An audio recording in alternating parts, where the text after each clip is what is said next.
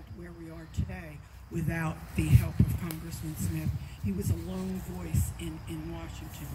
So 44 years into Lyme disease, and where are we now? We're actually not much further than we were at the onset. And I began my efforts in 1984, a decade after Lyme was first looked at in Connecticut, right here in Wall Township, where I was on the Board of Education. And you may not know it, but our district was riddled with Lyme disease in 1984. The staff, the students, the administrators, and at that time, I was a mother of 3. Today, I'm a grandmother of 4. In the late 80s, 2 of my daughters developed Lyme, and it was fortunate that I had already started advocating, realizing there was no information. The government gave us nothing. I couldn't find information. The superintendent said, you can give it out if you can find it, and it's very, very difficult to find it. I finally found it on Earl Naval Weapons Station. We were probably the first school district in the country to give out information on Lyme disease. So then my youngest daughter, unfortunately, I fought to get her diagnosed. I knew she had it, but getting a doctor to agree that she had it delayed her diagnosis significantly. And so she did develop chronic Lyme disease. She was out of school for 4 full years here in Wall and 2 partial years.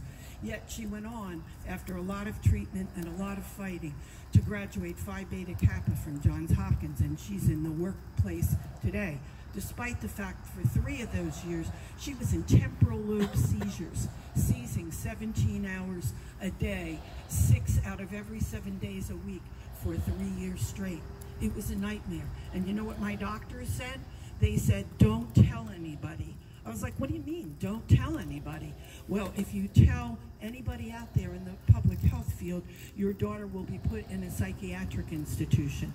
Little did I know that that was the truth. At the time, that was what happened. It still happens today. And unfortunately, a lot of those people are denied their Lyme treatment while they're there. We didn't have to go that route. But not everybody has a staunch advocate and has family behind them. So, what do we still not have all this time after 44 years? A definitive test. The tests we're using today come from a 1994 meeting, and they're less than 50% accurate. How's that for a test that's supposed to determine the rest of your life, perhaps? We don't have successful treatment. 20% or more of patients who receive standard treatment develop chronic Lyme disease. We don't have access to care. 72% of patients see more than 4 doctors before diagnosis. 31% travel 100+ miles in order to get treatment. But what do we have now? Well, we now have 20 tick-borne diseases in the United States we have to contend with. And 60% of patients are diagnosed with what's called co-infection, meaning more than 1 tick-borne disease at the same time, according to My Lyme data, which is the largest patient registry for Lyme in the country.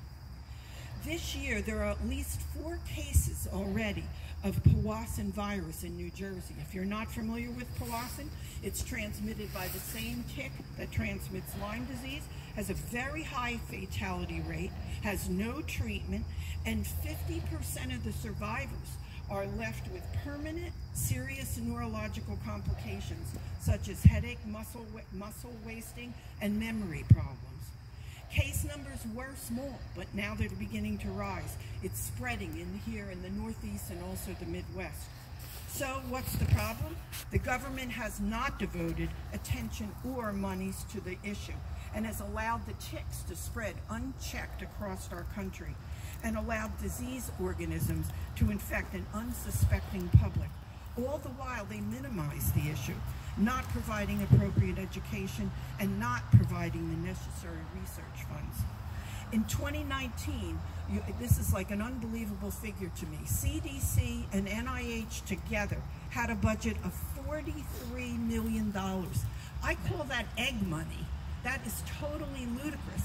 This disease far surpasses in case numbers any other disease except some of the sexually transmitted diseases. And it's found in 80 countries worldwide. So we do now have the working group that Congressman Smith mentioned, and why?